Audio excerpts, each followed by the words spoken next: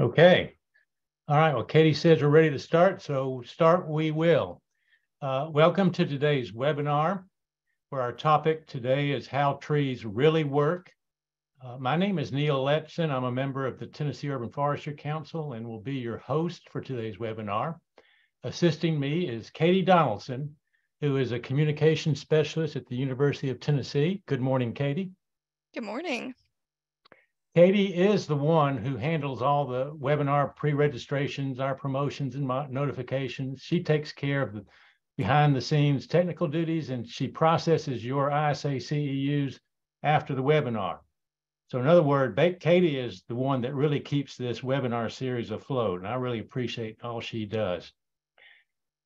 For our first time viewers, today's webinar is part of a monthly series brought to you through a partnership between the Tennessee Urban Forestry Council and the University of Tennessee School of Natural Resources. Our sole purpose is to offer you a variety of topics that we think will deepen your understanding of the importance of trees while inspiring all of us to grow healthier urban forests in the places where we live. And if you have any suggestions on topics and speakers for future webinars, please let us know.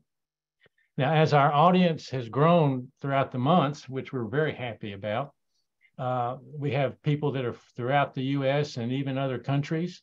And speaking of this, we'd love to know more about where you're located. So please feel free to tell us where you are by using our chat room. And I know other folks will be interested in seeing that as well. So before we begin, I'm going to turn it over to Katie once more to cover some housekeeping items. All right. Good morning, everyone. So if you have not registered, please take a moment to register now for this webinar, and please make sure that you enter all your information. And also, if you would, put your name and your CEU certification number in the chat. This is how I check and make sure I have all the information for the participants to send for the CEUs. So please take a moment to do that. And at the end of the presentation, there will be time for you to ask questions, and please put those in the chat and we will answer your questions at the end of the presentation. Neil, is there anything I've left out? I think that does it. So with that, we'll introduce our speaker for today as Dr. Jennifer Franklin. Jennifer is a professor of forest restoration with the School of Natural Resources at the University of Tennessee, and she teaches a course in tree physiology at the school. Dr. Franklin is coming to us. I didn't ask you, Jennifer, but I'm assuming you're coming to us from Knoxville, Tennessee. Yeah. And good. And I just want to thank you personally for being our speaker today. And anything you want to add, please do. That's great. Thank you. I appreciate the invitation to be here.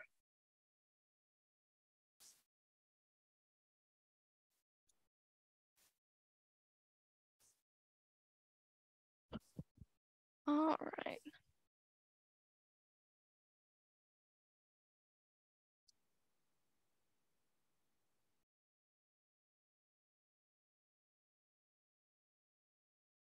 And Jennifer, let me know if you have any issues sharing your screen. Yeah, just put my...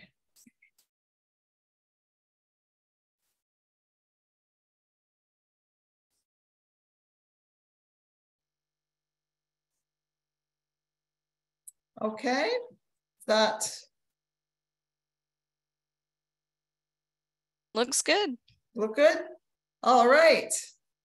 Good. Well, thank you very much for putting this together, to the hosts, and for inviting me, and for quite a diverse audience, it looks like. I've been looking at where everybody's from, and there's people from across the US, which is great. So I teach a couple of courses here to our forestry students. One is aimed at second-year students, and the other is for graduate students. So this is kind of a quick 45-minute summary of one whole course. So there's a lot that's left out, but I'm going to just try to touch on some parts of how trees work and the internal workings of them. So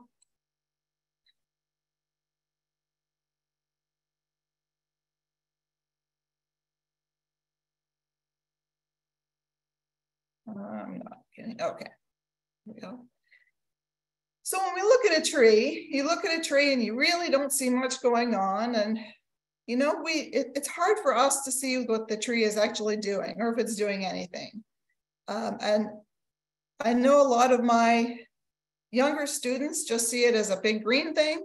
For one, we can't see half of it. Half of it's below ground. And for the other, it's really operating on in a very different way from us. And I'm kind of reminded of an episode of Star Trek I saw once, where the Enterprise was visited by aliens. And aliens lived on a very different time scale, so that one of their years was a minute of human time. And so they studied the crew of the Enterprise for a year, and they concluded that, well, these beings seemed to have some signs of life. They really didn't move very much, and so they probably weren't sentient. So it's just a matter of perspective. So we're going to kind of take a look at the tree in a little bit different perspective and take a look at a seedling. And we're going to use a couple of tools here. One is I'm going to show you below ground so that we can look at the root system. Because remember, that's half of the tree and we don't see it, but a very important half. And the other is to look more at some of the internal structures. So a lot of this is very basic, just to get everybody as a reminder and up to speed. We've got the leaves taking in CO2. So these are the stomata. So the leaf has these very small openings all over it called stomata, and CO2 goes in through the stomata. Now the leaves are able to open and close those stomata depending on the environmental conditions. So it can regulate how much CO2 is going into the leaf.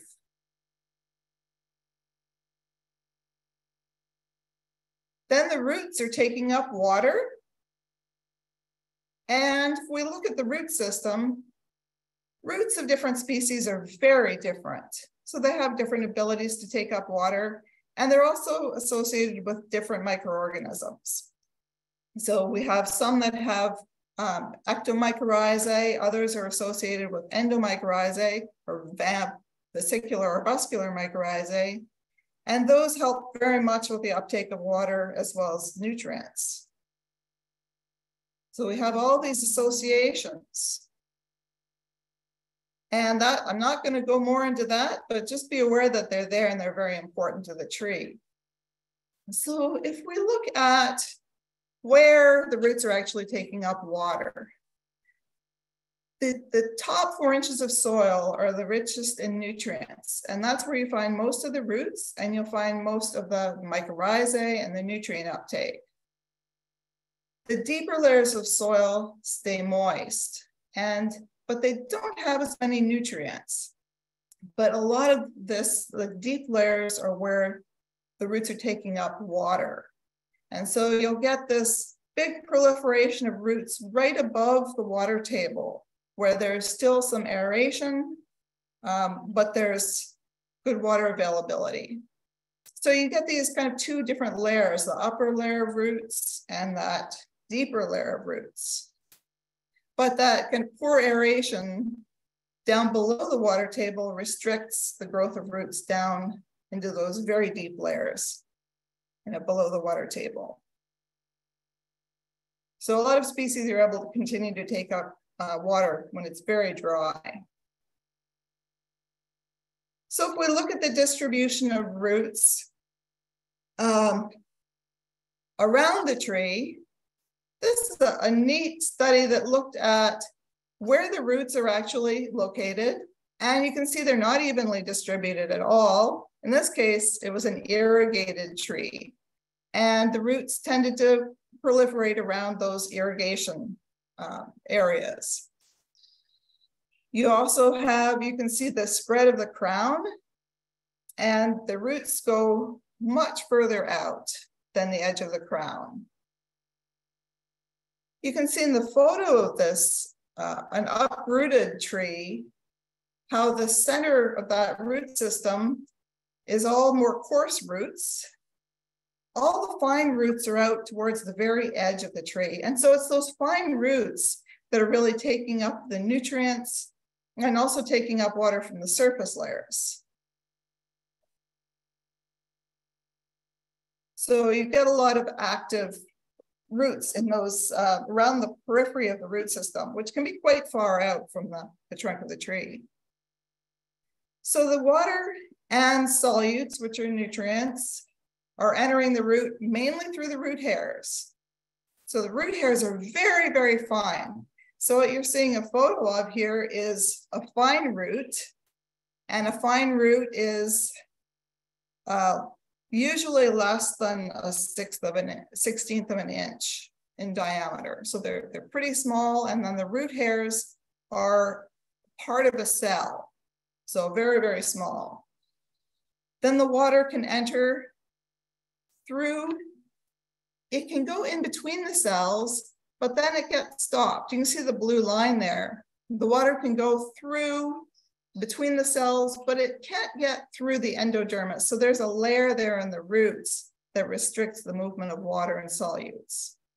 That means that all the water and solutes has to go through the membrane of the root before it gets to the xylem. And so that means the membrane can actually control how much water is going into the roots. And the same with solutes. So the water is going in through these proteins that are called aquaporins, the water channel proteins. And they can open and close. So the tree can actually regulate how much water is going in by opening and closing these water channels. But it also means that it takes some energy. So if there's no energy, the tree can't take up water. It can't open and close those channels. And if the root dies, there's no membrane, and then the water just flows freely into the roots, and the solutes and any contaminants do as well. So that's, in a nutshell, how water gets into the roots. Then it moves up the stem through the xylem. So that's towards the center of the tree, and we would call that wood in a mature tree. So it's always moving through the center. And it always moves up. And it can move in different patterns. And there have been some really interesting studies looking at the pattern of water movement. So in some species, that water will move from one root and go right up to one stem, one set of leaves. In other species, the water kind of spreads out as it moves up the tree. Some species, it circles as it goes up and redistributes. So the pattern of water movement really depends on the species of tree. And so for some species, if you see a section of the tree canopy that's dead, it might mean that that section of root system is dead, but not necessarily on the same side of the tree.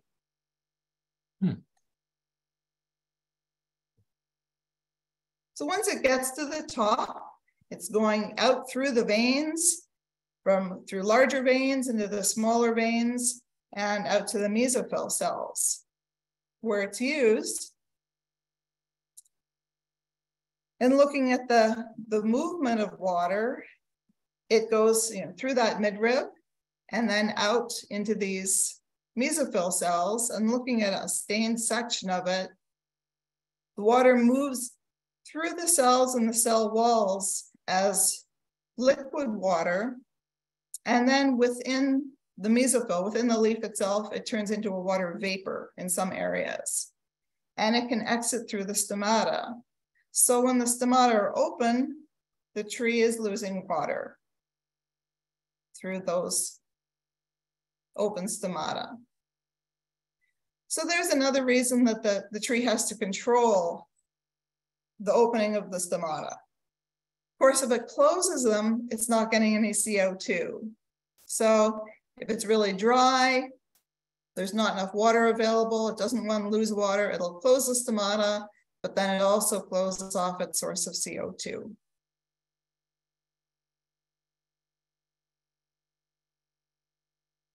Okay, so now we have CO2 going into the leaf, into the mesophyll, and we've got water going through the root and up the stem and into the leaf and the mesophyll. And you all know that when you add sunlight, we get photosynthesis. And let's talk a little bit more about light, because light is so important for the tree. And it's not just light. I'm going to divide light up into 3 different properties to talk about it. The quantity, the quality, and the duration, because they all have very different effects, different influences on the tree. So when we look at the quantity, really thinking of the brightness or the intensity. Is it bright sunlight? Is it the shade? And the units that we use are photon flux density, ppfd. And also if it's brighter for a longer amount of time, the tree overall gets more sunlight. So this mainly influences photosynthesis. And here's a graph that shows the rate of photosynthesis with the level of light across the bottom.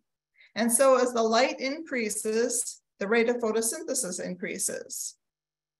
And there's a maximum. So it gets up to a certain brightness, but beyond that, the tree can't use more sunlight. And the extra sunlight can actually hurt the tree. It causes some stress. Different species are really different in that level of light that they can use. Some of them can use a lot more light, others kind of max out at fairly low light levels. And those would be those shade tolerant species. It also depends on where the tree is grown. And so if the leaves develop in full sunlight, they're usually able to use more sunlight, where leaves that develop in the shade are better at surviving in the shade. They use less light. So that's quantity. So it's influencing photosynthesis.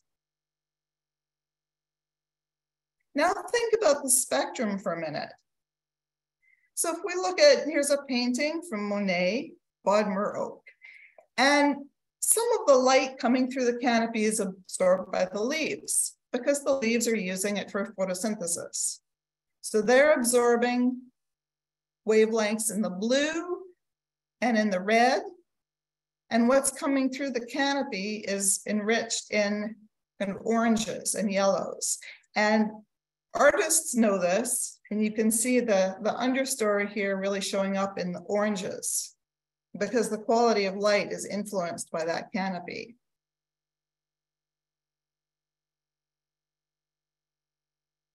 And it's not quite that simple. Looking at some different types of canopies and shade. Here's a study that found there was more purple light in that early successional areas. It was different from small gaps that were enriched in reds. And then forest shade was a little bit different from woodland shade, but they were both enriched more in blues. So if you have more red light, the cell walls get stiff and the tree grows shorter. That stem doesn't extend very much. If you have very little red light, like in the forest shade, you have lots more blue light, and this is the apical meristem. So the very top growing point of the tree, that'll stretch and elongate more. And you might have seen trees planted in these blue tubes. This is a tree shelter that simulates being underneath a canopy, and those seedlings will tend to stretch tall in those conditions. So the other main effect of the spectrum of light is phototropism. So that makes the plant grow towards the light. And you can see that in this photo of a tree hanging over the water. Of course, the water is reflecting blue light. And blue light is the main part of the spectrum that has an effect on this plant bending through a hormone called auxins. The other characteristic of the spectrum is how it changes throughout the day. And so here again are a couple of paintings. You know, artists recognize this difference in light quality or light spectrum, with more blues in the morning and more oranges and red in the evening. And the tree uses this, it senses, it has several different sensors in the leaves to know what time of day it is. So before, as the sun is just coming up in the morning, you've got lots of blue light. The tree is doing all sorts of internal things that prepare it for photosynthesis. It opens the stomata, it moves the chloroplasts up to the top of the leaf, top of the cell. So it prepares for morning. And then again in the evening, it helps it prepare to shut down for the evening. So that's the spectrum. The third kind of factor of light is the light duration. So this is how long that day is. Long days in the summer, we're almost at the longest day now. It tells the tree it's full summer. But as the trees start to get shorter, the tree has to get ready for dormancy. And so this length of the day regulates trees that going into dormancy and then coming out of dormancy. So it tells the tree what season it is, and then it can adjust accordingly.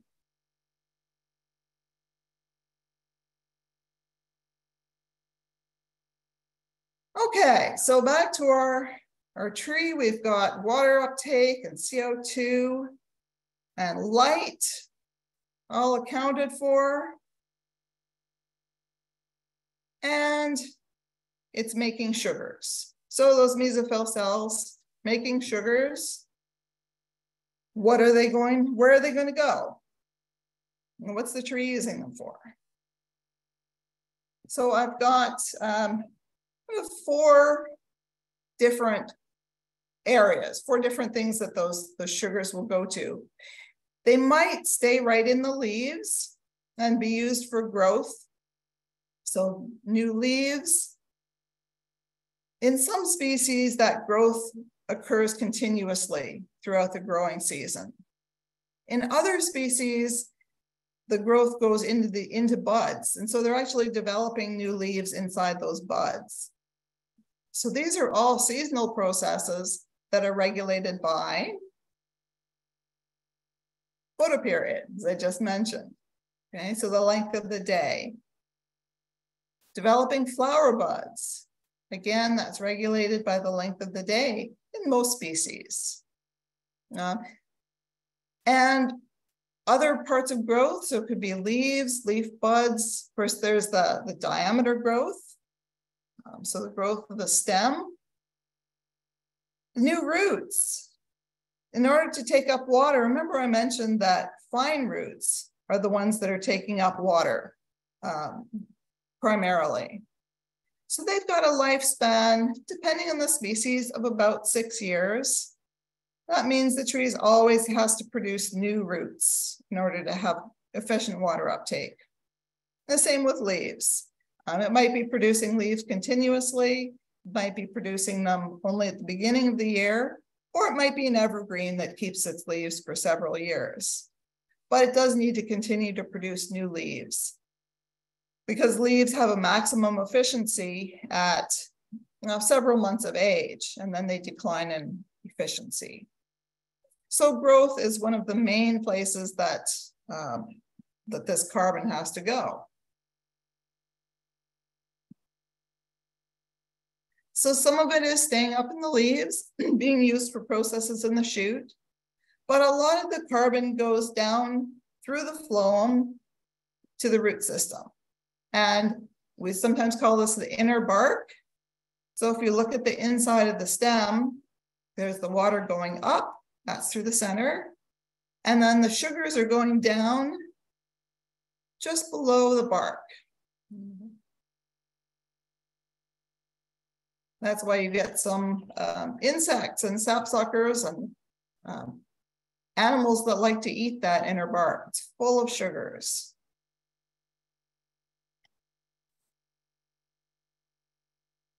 So the second thing that carbon is used for is respiration. And almost half of the carbon that's actually fixed, so that's taken by the leaves in photosynthesis and turned into sugars, about half of it ends up being used for respiration. And that's the opposite of photosynthesis. It's using sugars and oxygen, and it produces CO2. And so all tissues are respiring all the time. Roots aren't photosynthesizing, they're only respiring. So they're giving off CO2 all the time. And if you think of a tree, like a deciduous tree, half of the year, it doesn't have any leaves. And so it has no source of sugars. It's relying on its stored energy to do all the respiration for the whole tree. So trees breathe respiration, just like we do. It has to take in oxygen and it lets out CO2. So this is a study, looking at how long that process takes. So once sugar goes into the roots or into the leaves, how long does it take before the roots use it, to get down there and to use it? So this is a study done by Oak Ridge National Lab, just around the corner, one of my colleagues, and they took these big plastic tents and put them over individual trees.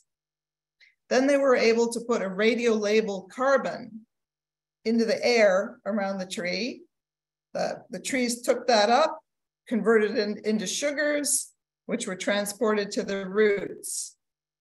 And they looked at how much of this radio-labeled carbon was in the roots at different times. And so the top graph shows that increasing over, well, it really starts to increase after about day 2. So it takes about 3 days for the sugars to get to the roots and start being incorporated into the roots. It's a little bit faster. So within the first day, you start to see it coming out of the roots in respiration. So that's the sugars going down to the roots, and then the soil efflux means the roots are respiring, they're giving off CO2, and that radio-labeled carbon is being released. So that happens pretty quickly. And that'll continue for a couple of weeks. But if it's not used immediately, carbon goes into storage. So we can look at the different forms of carbon or types of carbon. Sugar is what's produced, as a product of photosynthesis, and it's a really small molecule. So it can be transported pretty easily in the phloem. So this is transported all over the plant for wherever it's needed. Starch is a really large molecule, and it can't be transported, but it's really just a bunch of sugar stuck together. So it's a great storage molecule because it's very easy for the plant to take it apart and then send those sugars wherever they're needed. So you'll find starch being used, accumulating in some storage areas like the roots. And these are a couple of images showing the starch stored in stems of a couple of different species. Yellow poplar at the top and oak at the bottom. And those dark areas are the starch storage. So you can see they're stored in different amounts and also in different locations, which is kind of interesting.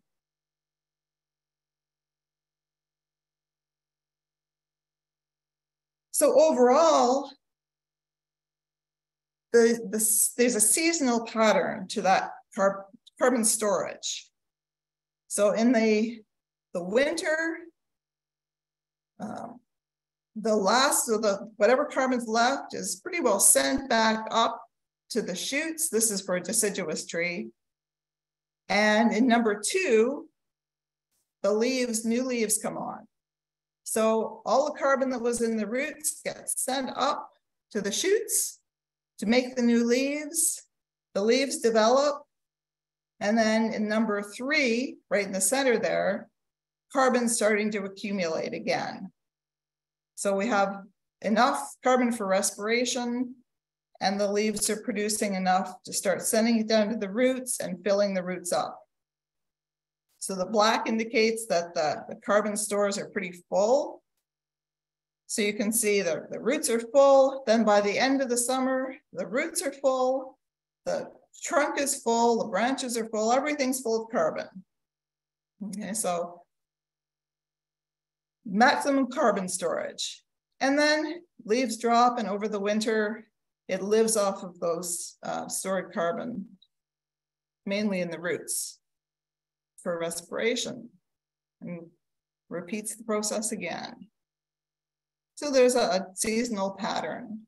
And that's also influenced by that day length. The tree uses the length of the day to sense what time of year it is and whether it should store carbon or use it for growth or other processes. So the last place that the tree is going to use carbon is what I'm going to call fixing stuff. This is a really broad category. And there's always something going wrong. You know, if you're a homeowner, you know what it's like trying to keep your house going, right? There's always something breaking. Okay, so we've got to fix things that aren't working. You've got to maintain it. So maintenance are things like DNA. DNA is in all cells, and it kind of slowly breaks down over time. Things like oxidative stress can damage DNA. And so plants always using its resources to fix those things. Some of the cells stop functioning. It needs to either repair those or make new cells. And it also makes a whole variety of secondary metabolites. So some of these are for UV protection. Ultraviolet light causes that DNA damage. And it produces some metabolites that can store nitrogen and store other nutrients. And I really didn't get into nutrients, but a lot of, or some of that, the carbon, the energy in the plant is used to maintain and uptake different nutrients. And it does need those for growth at certain times of the year. So UV protection, things like regulating water uptake.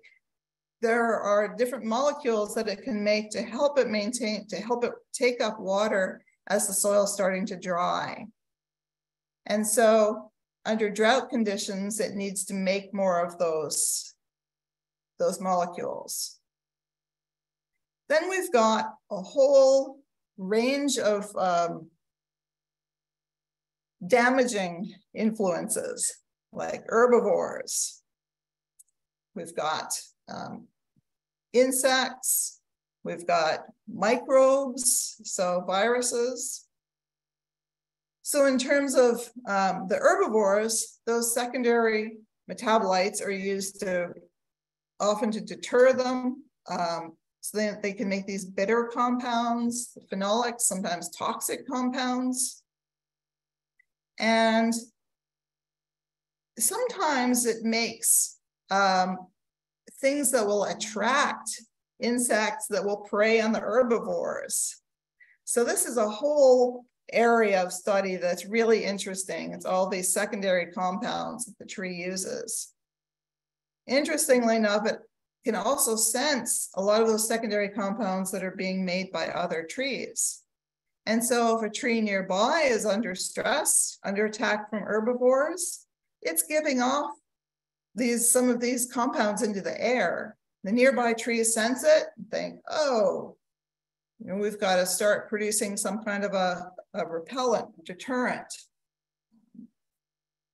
There's some evidence that trees that are exposed to smoke will begin to develop thicker bark. That will protect them if there's a fire. So they're making all of these defensive compounds. If there are pathogens, the tree has to wall off those pathogens. So it does have a type of immune system of sorts. So it's putting some energy into repelling those microorganisms and walling them off or killing them. Then we've got the issue of competing plants. So it makes some compounds that can inhibit the growth of competing plants. It's called allelopathy. It can inhibit the germination of other plants. So there's a lot going on there, both in the root system and in the leaves. And then, of course, some of those are for attracting certain insects, so pollinators. You've got animals that are dispersing seeds. You've got mycorrhizae, and there is evidence that roots will produce some specific compounds that attract those mycorrhizae and help them form connections that then helps them take up more water and nutrients. So all of these, this is a really huge category. Fixing stuff, so it's fixing things that are damaged by stress, but also trying to prevent stress in a lot of ways. So if you think of this use of carbon, the more carbon is used for this fourth category, for fixing stuff and for repelling insects and trying to combat herbivores and pathogens, the less carbon we have for all the other things that are going on. So it means the less carbon we have for growth, the less carbon is stored. If a tree runs out of stored carbon, that's when it dies. All right, so trees don't just die. Look at stored carbon for a minute. As long as one cell is alive, they can produce a whole new tree from that cell. If there's carbon still on the roots, they can often make a new shoot. But slowly running out of carbon because they had too many other pressures on them from stress and from herbivores, they run out of carbon, and that's their eventual demise. So our four places that carbon go, again, growth, we've got storage, we've got fixing stuff, and we've got respiration. Okay, so I've kind of wrapped up some of those basics. So I talked about light, and we had those different qualities. We had the quantity of light, that's influencing how much photosynthesis there is. So that influences how much sugar there is in total, right? So lots of light, lots of sugar. Then we had the quality of light, that's the spectrum. And so that's making the plant either stretch towards the light or lean towards the light. And we had the duration of light, or the photoperiod, that's telling the tree what time of year it is. So it tells it what time of year to store carbon, what time of year to use it for growth.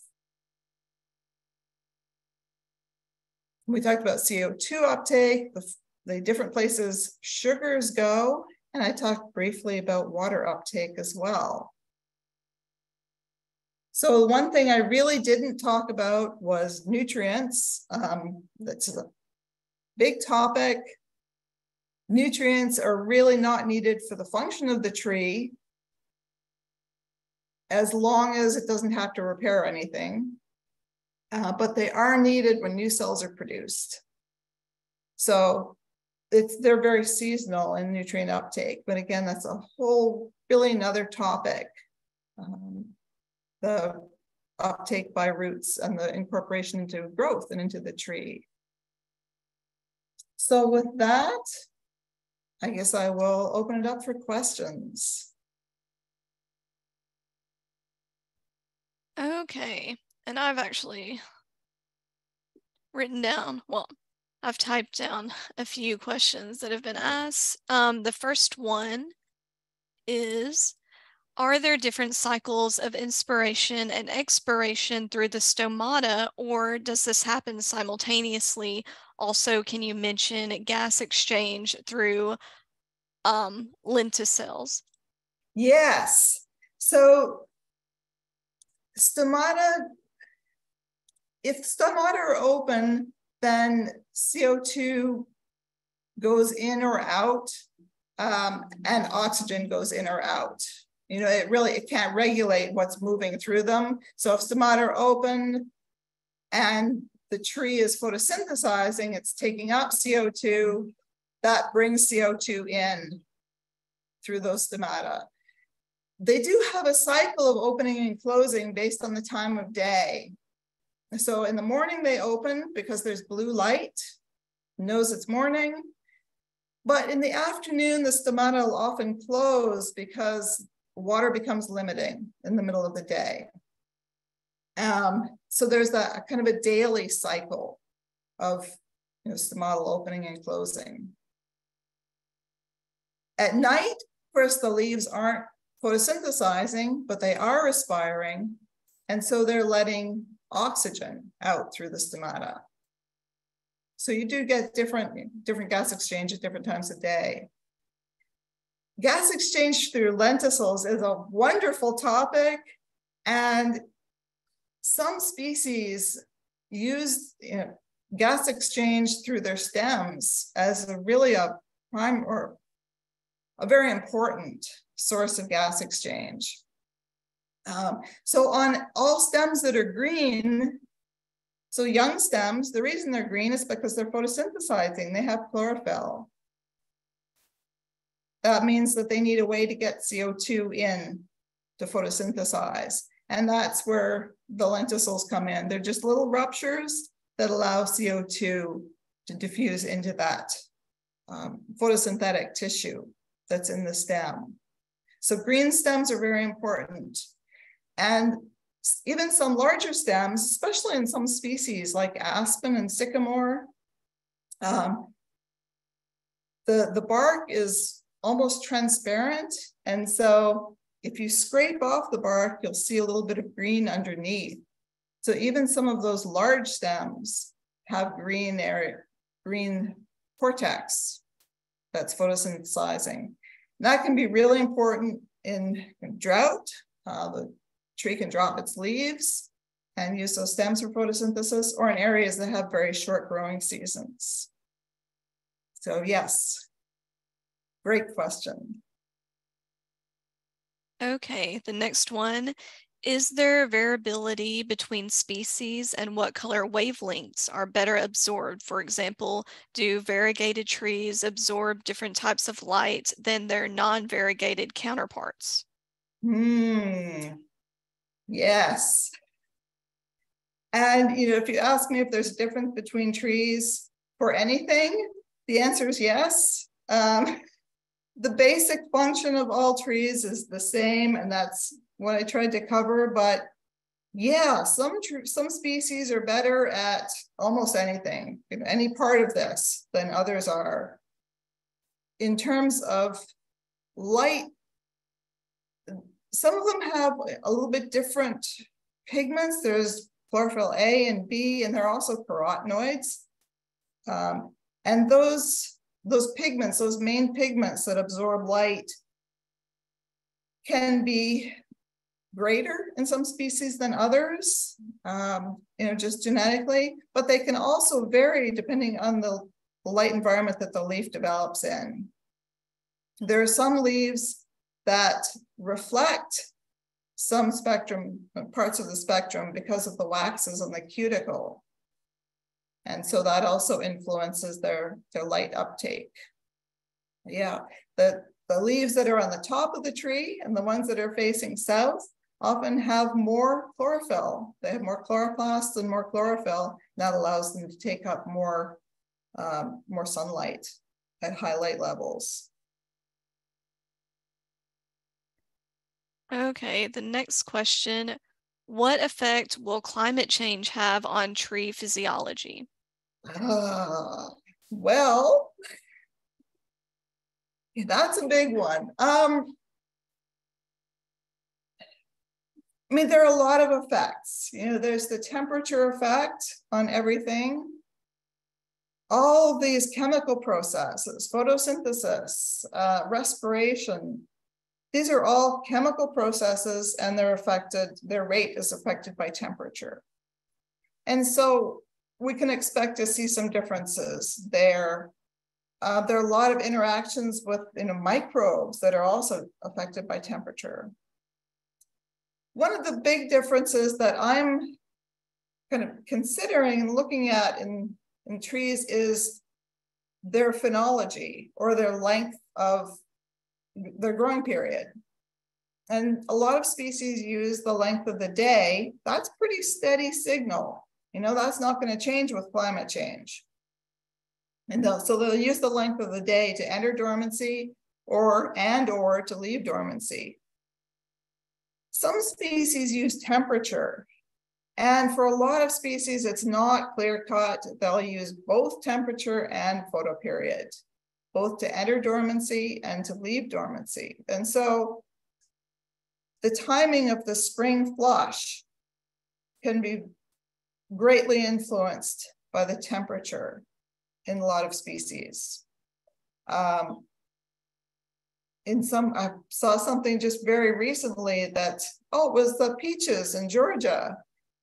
They had a really warm winter, and so that affected the phenology. That means that the trees came out of dormancy really early. The leaves grew, the flowers bloomed, and then guess what happened? It was earlier than normal and it froze.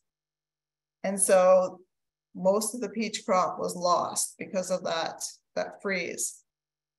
So that's really the biggest influence that I'm expecting, is that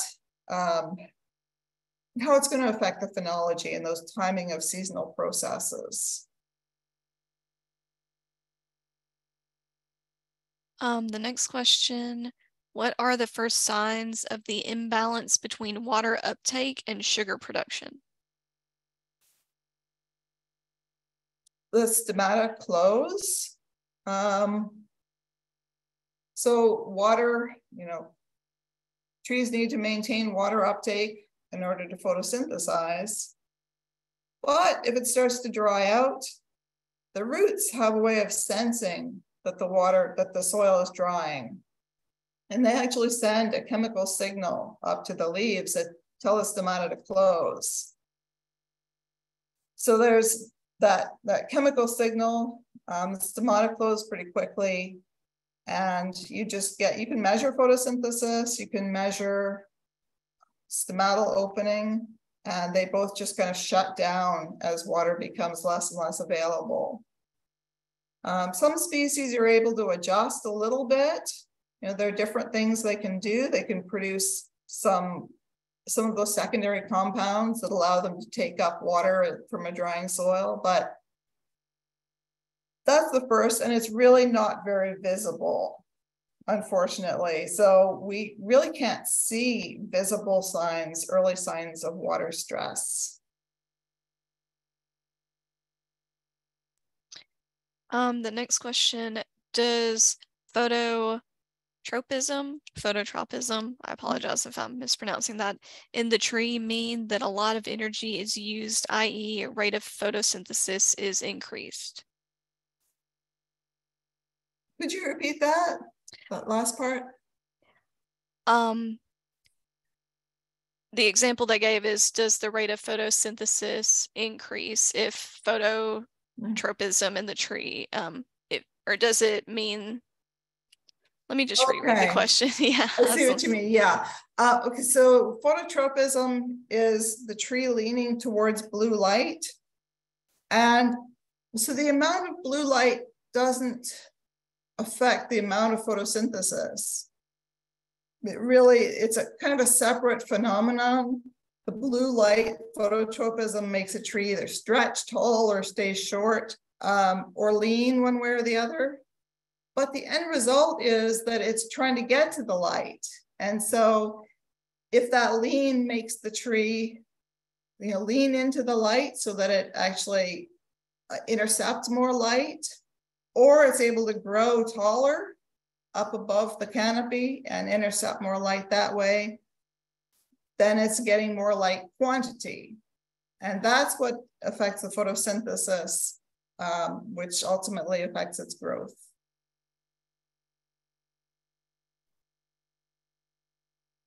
This next question, how important is humidity? We see many stress trees in dry weather while they are sitting in or close to regularly irrigated turf or planters. Humidity is the main factor that makes the stomata close. So even if the soil is moist, it's irrigated, that's the primary signal for most species. So water might be available, but if there's a big difference between the water vapor in the air and in the leaf, it will close. Dry air, basically. The stomata close and it stops photosynthesizing. So irrigation can overcome that somewhat. Some species adapt to that or adjust to that much more quickly than others.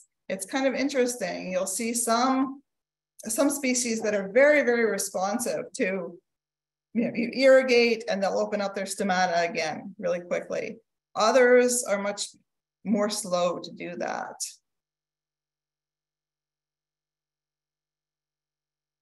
Okay, this next question, what proportion of fixing stuff would go into the coated walls 1 through 3 in a white oak versus yellow poplar?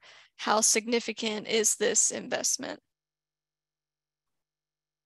Yeah, great question. That's okay. So we sometimes say that trees have a couple of different growth strategies. One being live fast, die young.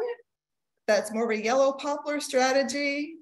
And the other is a very conservative, grow slow and live long strategy. And so species like yellow poplar that have a less conservative strategy, they put less energy into their leaves. So the leaves don't take as much energy to make.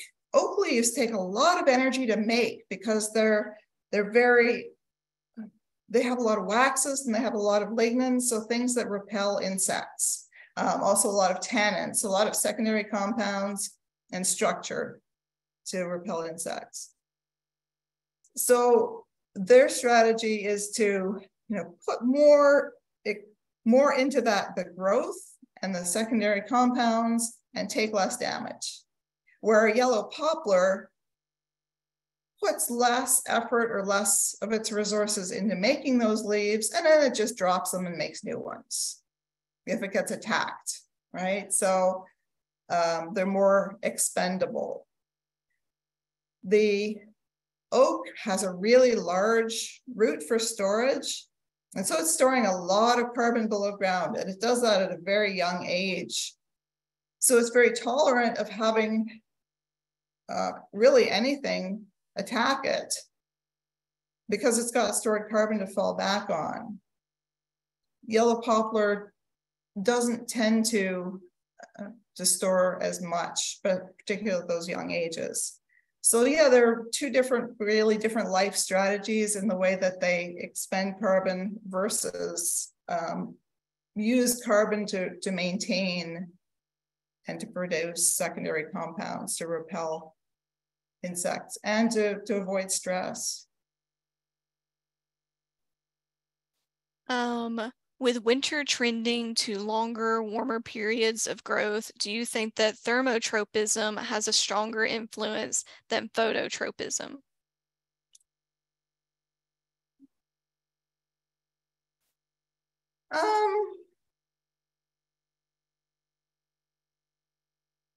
That's an interesting question that I hadn't thought of very much. I mean, I think of that more, thermotropism, we're growing towards warmer areas, and you get that in roots a lot because the growth rate's determined by temperature. So they'll grow sometimes towards areas that are warmer. And how much of that sunlight is heat and is causing them to grow towards that heat? I don't know. Yeah, that's a good question. Can't answer that off the top of my head. I'm going to have to investigate that a little more. Okay. The next question, how can we find out which species have the type of roots that direct water only to specific limbs? There have been a limited number of studies. So those studies that were done took dye and injected the dye into the trunk and then cut the tree down and looked at the area that was stained. I did put a couple of references in the presentation. There are those few, but I don't think there are any real comprehensive studies of different species. It would be interesting though. Okay, we still have a few more questions, so in the interest of time, I guess I just want to make sure that, Jennifer, you have enough time to answer. We have about 7 more questions. Oh, sure, fine. Okay. So the next one is the amount of sugars that move down the phloem into the roots driven by other tasks, such as boron formation that the trees are dealing with. Yes. So the movement of sugar in the phloem is based on what we call sources and sinks. So there's sources of sugars, and during the growing season, the leaves are photosynthesizing, the leaves are the main source. Where the sugar actually goes is driven by what's called sinks. So that's what's using sugar. And those are parts of the plant that they're actually pulling those sugars out of the phloem. It's an active process. They say, I need sugars, and they're pulling it out of the phloem, and that makes more sugar flow towards that area. So if there are fruit growing on a tree, that's a big requirement for sugars, and that will pull a lot of the sugars that are being produced by the leaves will be pulled into the fruit during that period of fruit development. So absolutely what's happening in the tree, where those sugars are needed is where they go. And you can see that with thinning. If you take half of the fruit off of the tree, the others become larger because there's more sugars to flow into them. So yeah, so buds can be a big sink, new developing leaves or new developing shoots, roots. If there's been some damage to the roots, they'll need more sugars and they'll pull those. Okay, can you elaborate further on the need of nutrients for trees? That's a whole talk in itself, I think. Yeah, nutrient uptake and use and how it's related to growth is a great topic. I hesitate to even try to summarize it in a couple of minutes, except to say that nutrients are needed to produce all of those cells, so all the components of the cells.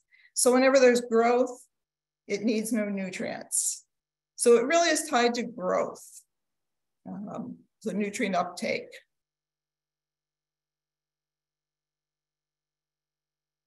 Do the stoma close during high temperatures? And if so, how does that affect the health of the tree with hotter summers? So the stomata are tied, said mainly to relative humidity that somebody mentioned earlier. The humidity has the greatest influence on the opening and closing. And I guess it depends on what climate you're in. If you're in more of a dry climate, then the heat is tied to the humidity as well. As you get towards the middle of the day, it gets hotter and your humidity goes down. And so in that case, hotter days, stomata close. In tropical climates, a little bit different. There tends to be a high humidity throughout the day and the stomata might not close. But the water that's released through the stomata has a cooling effect too. And so the trees can use that to help cool the leaves in hot weather. So a drought in hot weather, the tree has to keep its stomata closed and it can't benefit from that cooling effect of water being lost from the leaves. So it could be more detrimental to the tree. For pruning and trimming operations, the recommendation used to be not to remove more than 25% of foliage or crown in order to maintain adequate photosynthesis and tree health. Is that still a reasonable rule of thumb?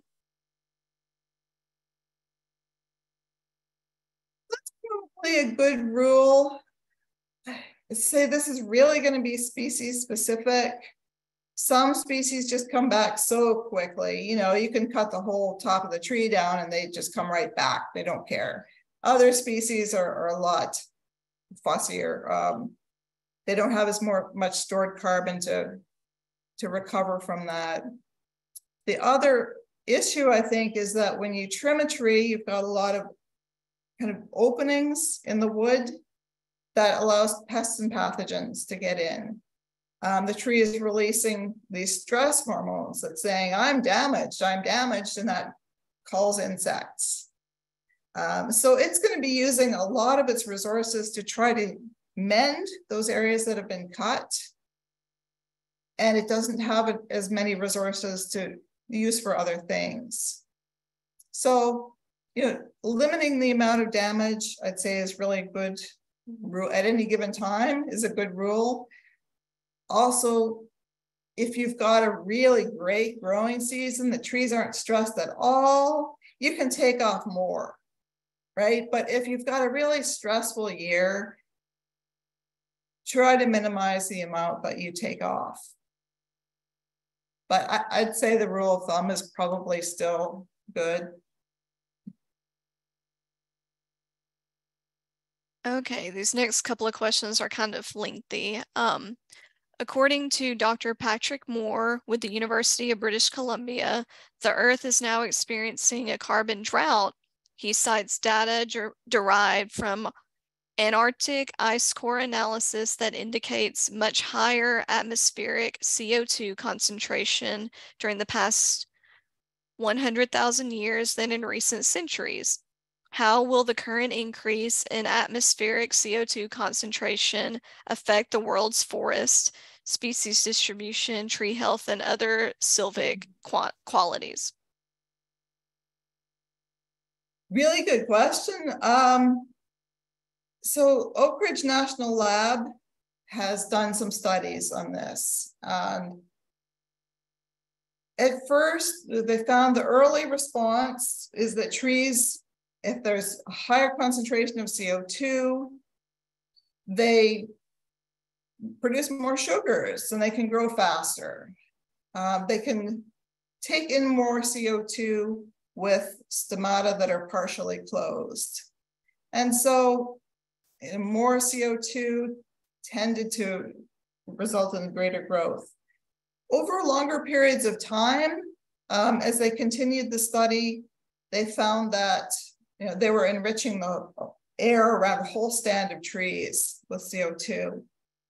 And over time, they found that growth became limited by other things. So while initially growth was greater, eventually the low nitrogen became the limiting factor. And so there were still some effects of elevated CO2, but not so much in the tree growth. There are some effects still on roots, but they have some great work that's been done on that. Okay, just a few more here. This is a follow-up to the question about humidity earlier. They're asking is humidity a greater determinant of stomata closure than temperature? This person says they're in the South where temperatures are over 90 degrees daily and trees seem to do just fine, and stripping the interior of southern live oak is very common. Is losing interior growth less of a concern in humid areas? And does high humidity mean that shade leaves are less critical?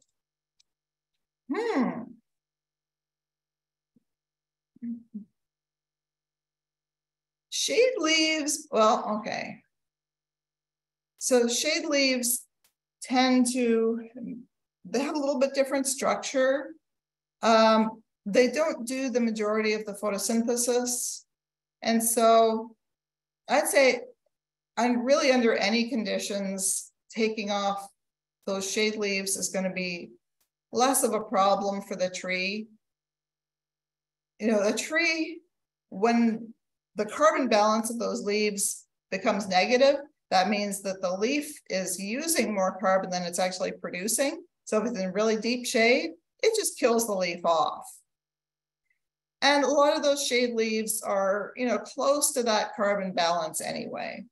So I think taking off the shade leaves toward the center of the tree wouldn't have a great effect. In the steep South, you've got high temperatures, but you generally have high humidity too in the middle of the day.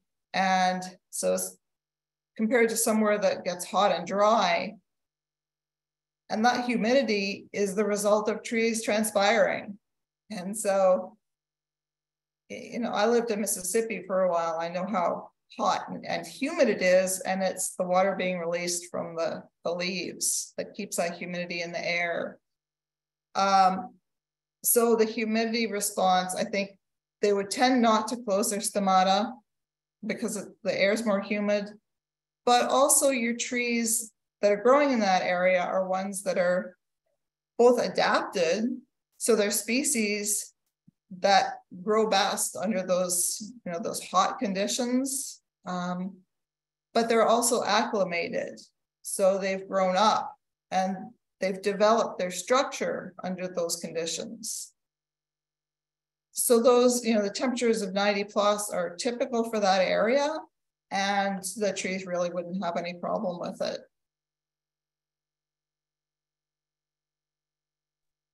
Okay. Is there any link between closing of the stoma and sudden limb drop? Oh, I don't know. And from what I understand, the cause of sudden limb drop has not been identified. My guess, hypothesis, is that as during the day, if it's a really dry day, trees will lose more water through the stomata than they're able to take up. And so the wood actually shrinks. And at night, it swells again. And so the whole stem, all the wood is shrinking and swelling daily. And if you get a prolonged drought, it can shrink quite a bit. So I think that's partly related to stomatal closure, because if the stomata close, the wood shrinks less, the tree is losing less water. But my guess would be that shrink swell cycle might have something to do with sudden limb drop, but I don't know. Be a great study. And does the inner canopy help the tree maintain its canopy temperature? Yeah, because the leaves are shaded, and so it's releasing water vapor that has a cooling effect.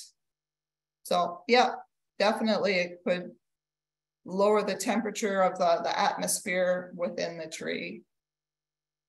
Yeah. And last question.